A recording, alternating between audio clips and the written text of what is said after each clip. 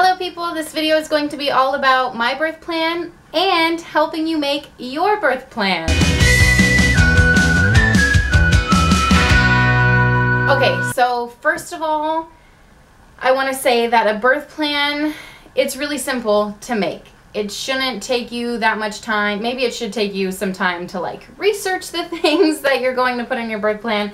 But actually making one shouldn't take that much time or effort. You don't have to be fancy and type it up. You can handwrite it. I am going to show you what I did. Mama Natural makes this template online that she emails you if you request it, and it's amazing. So I'm going to share that with you. But sorry I got interrupted. Story of my life. I don't even know what I was saying. It's been so long. Birth plan. So basically I want to just cover just some quick tips for you when you're making your birth plan. Try to make it as simple as possible. The less words the better. Nurses are busy. They have a lot of patients, and the less that they have to actually read. So like making paragraphs about what you want and why you want it, it's not really the best thing. I have a couple nurse friends who are labor and delivery nurses, and they have discussed this topic with me. I've asked them questions, and they've actually said, I've heard, rumored, that some nurses make bets on like whether you're going for an all-natural birth, or if you have a doula, they make bets on like when your doula is going to leave or when you're going to be asking for an epidural, all that kind of stuff. I hope that doesn't happen for real. I'm sure it does. I don't know. Deep down inside, I really hope that that does not happen. But I will say that I don't think a nurse will sit there and read like a research paper that you typed out, you know what I mean? So the less words the better. Try to make it as simple as possible, and that's why I love this template that I'm about to show you from Mama Natural so much, because it's pictures and then like just a couple of words to straight to the point. They know what they're doing. So if there's a shift change, new nurse comes in, they're not going to be sitting there reading your 2-page birth plan. They're just going to see the pictures, know what's up, and get it going, and hopefully be on your side about your birth and the birthing experience that you want, whatever that might be, whether it's like all natural or, you know, not so natural. You know, that's the great thing about birth plans, is that you get to customize it for what you want and need out of a birth plan. So I'm probably going to zoom you in on this because I don't know if you're going to be able to see it. I will say, first thing you have to do is go like Google Mama Natural birth plan template, and her website will come up, and you have to like request either the template, or they have one already. If you're like a natural minded mama, they have one all ready to go for you, or you can customize your own, which is a great option as well. So they email you the template, you just download on your computer. So simple. All right, now that we have you all set up, I'm behind you, so I'm sorry if I'm super loud now. Okay, so this is my computer. This is the template that the Mama Natural website sends you, and this is the one that you can customize. So it's super awesome. So first of all, we have like Mama Natural birth plan. You can change that. Ooh, I moved it. You can change that to, you can write your name on it. It's awesome. Also, let me zoom you in a little bit more, because that, all right, can you read that now? I will explain it if you cannot. So the first section here is just during labor, and you can opt like no pain medication. If you know, you can take these things out if you don't want them. Free movement, natural water rupture, intermittent monitoring, lights dim, water birth preferred, no episiotomy, and crown touching. So those are like the options that it gives you. You can take some of those out if they're not for you. You can obviously add stuff in too, just like after you print it, or you can maybe type it in. After you print it, you can write it in, whatever, if you have more options that you would like to add to that. After delivery, the options: immediate skin to skin, delayed cord clamping, placenta to be saved. Sorry, I'm not pointing to the right things. Partner to cut cord, breastfeeding, ASAP, no vitamin K, no hepatitis B, no eye ointment. Parent will bathe, whether that's at home. Hopefully, if you've looked into the benefits of Vernix, you will wait at least, you know, at least 1 day, 2 days, 3 days. The longer you wait, the better. Delayed exams for bonding, And then down here, it just gives you a bunch of other options to plug in wherever you want to. Pain meds only on request. That's what this one says. Can you see that? I hope you can see it. I'll zoom you in a little bit more. This one says alternate pushing positions. No circumcision there. VBAC, 1 hour delay eye ointment. Please consult before food or meds.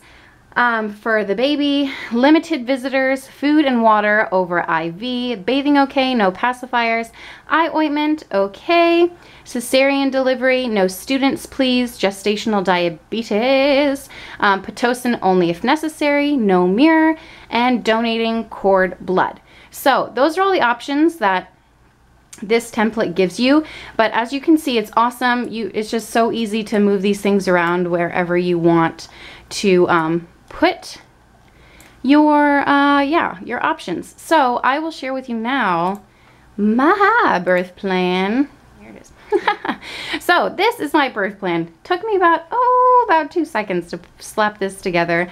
Once I found when I was pregnant with my second, someone created something like this and I was like, this is amazing, and I tried to create my own. I failed miserably trying to find like you know, pictures. So I literally had a piece of paper.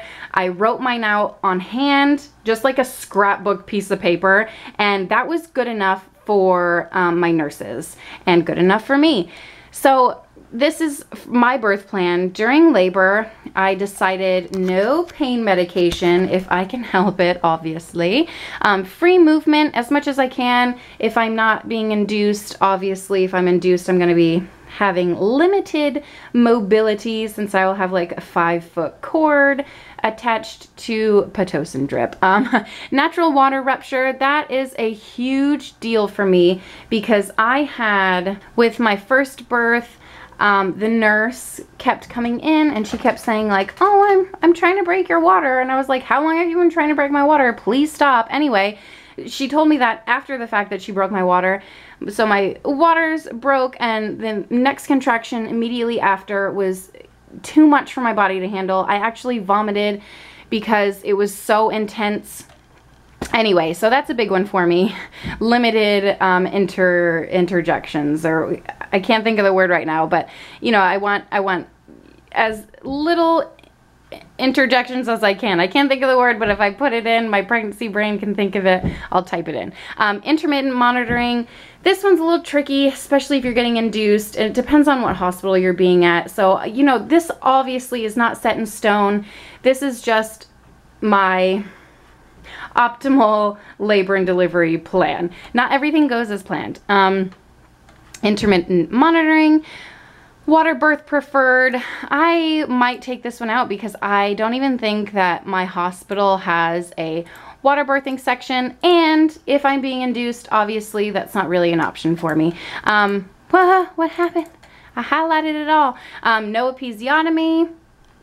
Last time I tore, hopefully this time I don't tear, but my babies come fast. Pitocin only if necessary, obviously. After delivery, immediate skin to skin, delayed cord clamping, placenta to be saved. Yes, I'm going to encapsulate my awesome placenta.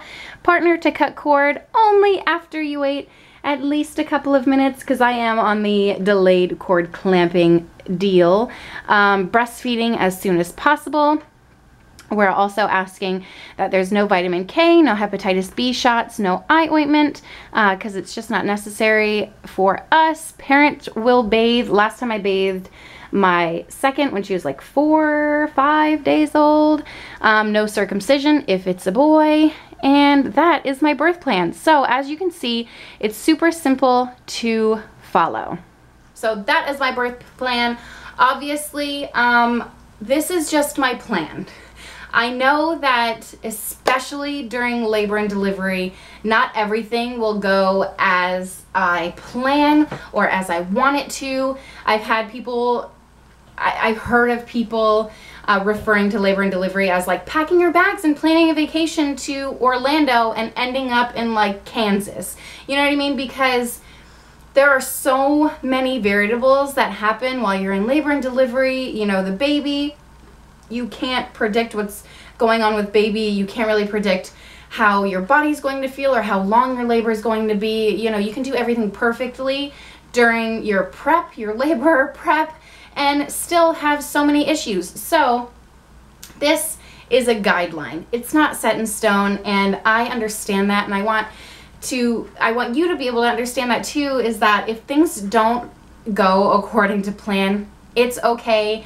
And, you know, make that leeway for yourself, get in your head and just accept that maybe not everything will go quite as perfectly as you want it to, even though you really want it to. And I know that feeling, trust me. So I hope you found this video informative. I do plan on making a video called something like, you know, 10 decisions that you need to make for your newborn, that will probably help you out with making your birth plan. So keep an eye out for that. If I've already made it, I'll put it somewhere. And I think that is one of the most important videos that I'm going to make, because it will have so much information for you, stuff that I had zero clue about with my first. So I think it's really important to get that information out there. Yeah, research as much as you can about labor and delivery and all of the options that you have after you deliver for your newborn and for yourself. And yeah, see if the hospital that you're going to deliver at has those options available. And I hope that they do, or I hope that you find the, you know, birthing community or situation that you want to be a part of. And I just want you to remember that it's your birth and it's your choice, and I hope everything goes really well for you if you are due anytime soon. So thank you guys so much for watching. I will see you next time. Bye. Great. Okay, pickle ice flavored freeze pop. Why would you want a pickled flavored freeze pop? This is so weird. I know.